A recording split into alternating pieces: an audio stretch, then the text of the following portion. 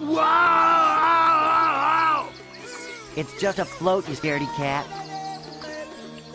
They sure do look happy, don't they, Spyro?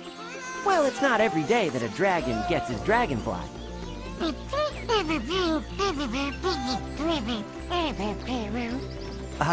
Right, Sparks.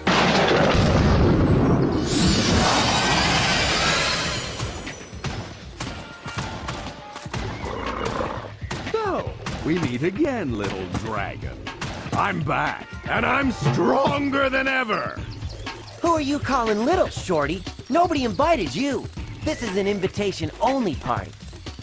Very clever, dragon.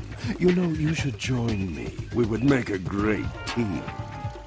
What do you want this time, Ripto? Oh, yeah. What do we want this time, boss? You're not hired for your brains, you dinosaurian landmass! Keep thinking, and I will send you back to the place I found you, unemployed in Molten Crater, begging for work from nasty North. Now, back to what I was saying.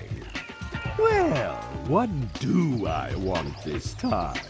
I'm glad that you asked, Purple Pest, and I will be happy to demonstrate. Since I've had enough to do with dragons, I thought, perhaps, dragonflies.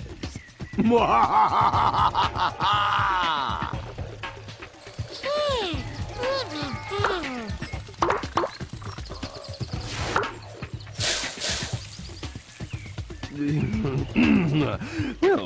that wasn't supposed to happen, but... You see, without the power of dragonflies, the dragons are nothing. Soon, the dragon homelands will be mine.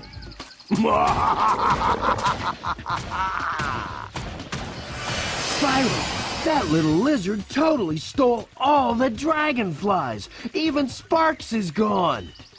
Spyro, Hunter, don't worry. I think I know where to start. Follow me.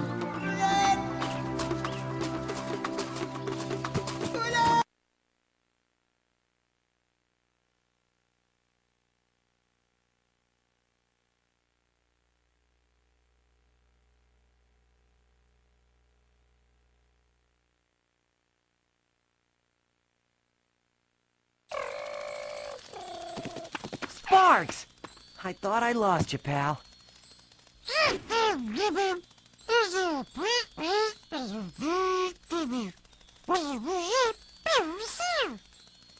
That was close, Sparks. Listen, I think I may have figured out a way to catch those dragonflies. Spyro, stand back.